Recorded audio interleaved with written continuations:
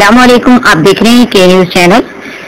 Major Nadeem عباس شہید کی نماز جنازہ ادا کر دی گئی۔ کہا جاتا ہے کہ فوج کی زندگی بالعموم متوسط طبقے کے لوگ بخوشی جوائن کرتے ہیں۔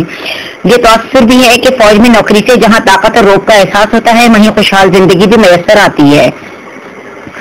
کل بلوچستان میں 6 جوانوں کے ہمراہ شہادت پانے والے میجر ندیم عباس شہید کو اگر خوشحال زندگی کا حصول مقصود ہوتا تو اپنے سیاسی خاندان کی طرح سیاست میں حصہ لیتے۔ ان کا چچا مہدی حسن بھٹی متعدد بار ایم پی اے اور ایم این اے رہے۔ ان کے والد محترم نذیر عباس بھٹی بھی ایم پی اے رہے۔ دوسرے چچا لیاقت عباس ایم این اے اور وفاقی وزیر رہے۔ انہوں نے جب فوج کی مشکل زندگی کو چنا تو ان کے سگے بھائی ضلع ناظم حافظ آباد تھے۔ سگے چچا زاد پنجاب کے منسٹر تھے جو کہ اب بھی ایم این اے ہیں۔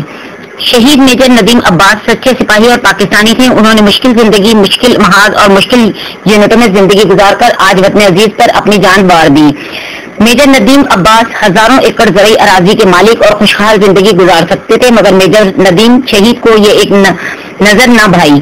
وہ ان تمام آسائشوں سے کنارہ کش کر کے اپنی زندگی کی حقیقی زندگی کی طرف لوٹ گئے۔ روزے کی حالت میں وہ پاک ایران سرحد کے قریب بلوچستان لبریشن آرمی کی طرف سے بچھائے گئے آئی ای ڈی کے سبب شہادت کا مرتبہ پا گئے۔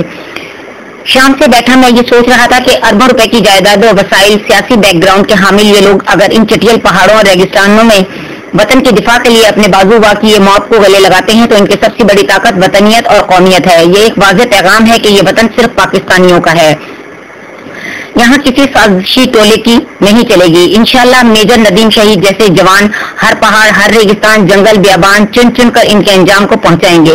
انشاءاللہ ان چر پسندوں کو بے بہانہ اپنی موت آپ مرے گا جو اس وطن کی امن کے دشمن ہے۔ انشاءاللہ یہ وطن ہمیشہ رہے گا، اس کا امن ہمیشہ قائم و دائم رہے گا۔ آمین ثم آمین۔